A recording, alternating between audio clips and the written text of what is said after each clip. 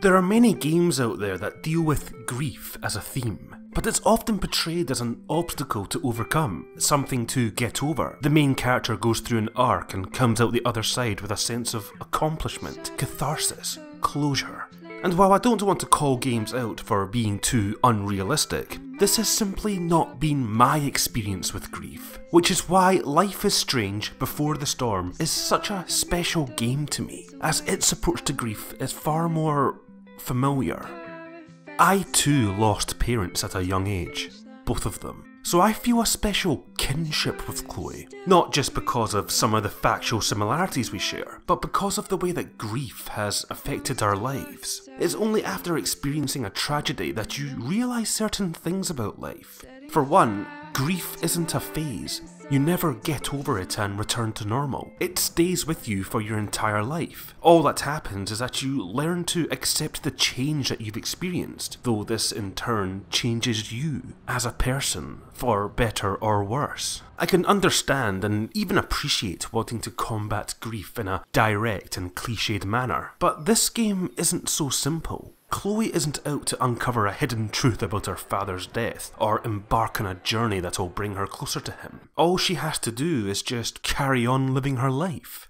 He's dead, and he's never coming back. Chloe is all alone, not so much in a physical sense, but emotionally. During my mum's funeral, there was a sermon that was read out that has really stuck with me. Grief by Cardinal Hume. During an awful time in my life, it was comforting to have these words said out loud, to have some language put to the pain that I was feeling. But something that really stood out to me was the emphasis on loneliness. Grief is one of the loneliest things that a person can endure. You can be surrounded by friends and family who all offer the warmest and kindest of words, yet still feel adrift on an island, all alone.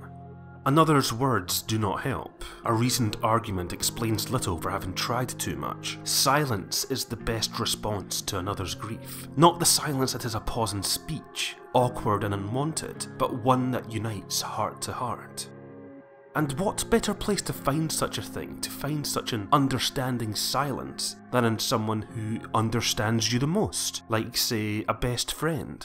But what if, when you needed your best friend the most, they left you? What if during the loneliest time of your life, you were left to feel even more alone? What if after repeated attempts to get back in touch with your friend, they were quiet and unresponsive? What impact do you think that would have on a young Chloe?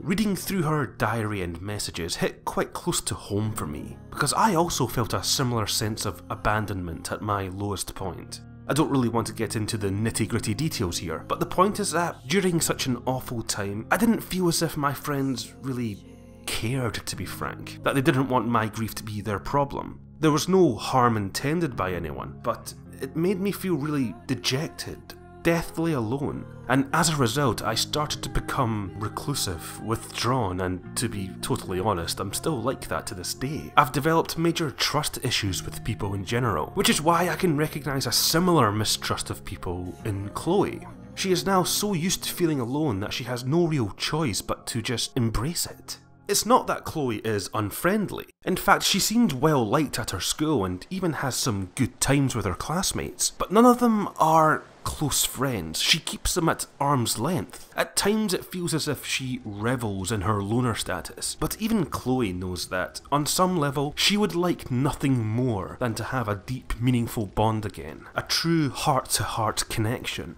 But letting somebody in after convincing yourself that you're better off alone is a scary and vulnerable thing to do. Which is where Rachel comes in, a charismatic, insightful, beautiful young woman who sweeps Chloe off her feet. Such an experience can be both exhilarating and nerve-wracking. There's a moment I really like in the drama club scene, where Rachel asks for her belt and you have to decide how to give it to her. Throwing the belt might hurt her in the head or something, but it would be rude just to walk around when she's changing, right? But if you do decide to walk around, there's yet another choice. Let her know that you're there or say nothing.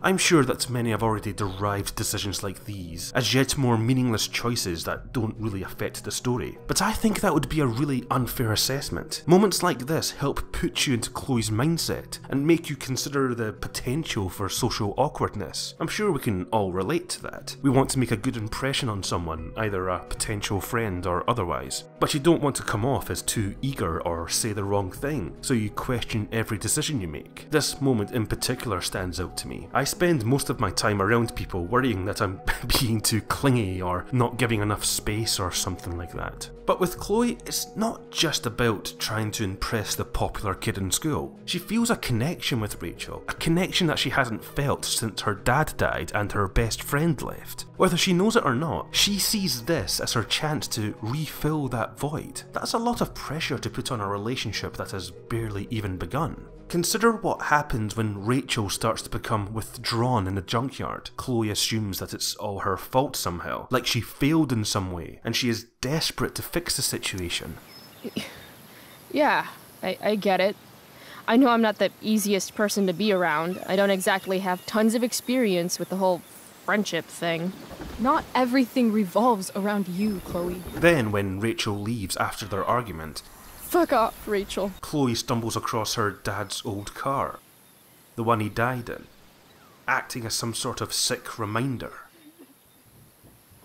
She's all alone, again. Well, not really, as they soon make up, but even still, Chloe is always going to have this pain inside her. However, it's also clear that she's starting to find some peace, thanks to Rachel. I'm sure there's still a lot of drama for these crazy teens to get mixed up in, but if Deck 9 and Don't Nod simply wanted to do a 10 episode series of these characters just hanging out, occasionally getting into trouble, then I would totally be okay with that. One of the things that I respect most about this game is that it doesn't really have a plot. The blossoming friendship aside, the game is mostly just about Chloe, living from day to day, and given how involving the series still is, I think that's a testament to how well drawn out she is. I don't think I've ever related to a character as much as I have with Chloe Price. Though I must admit, I did feel a touch of awkwardness when, after playing a game about young women, the credits rolled and, okay, guy, another guy, the lead writer's a guy. Oh gosh. I mean, yeah, okay, there is a woman on the writing staff, 2 in fact, and I know it's not impossible for a man to write a female's perspective, but the point is that, as much as I love this game, if someone came up to me and said that it wasn't actually an accurate portrayal of being a young woman, then I would just have to defer to their judgment because I have no real experience in that matter. But when it comes to the portrayal of a young person stricken with grief, anger, confusion and loneliness, then I can speak to that. And this game gets it pretty fucking perfect. I thought Chloe Price doesn't need friends. I thought so too. Before today. I guess it's easier to be alone if you decide it's a choice. I'm sorry for whatever I did or didn't do.